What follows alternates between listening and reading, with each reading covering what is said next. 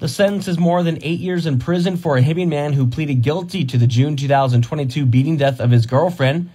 St. Louis County prosecutors say 47-year-old Eric Jarvis received a 103-month sentence for the first-degree manslaughter of 43-year-old Carrie Jo Petrich.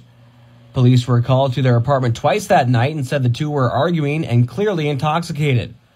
Jarvis called authorities 2 days later to report Petrich was unresponsive, but she was already dead when they arrived.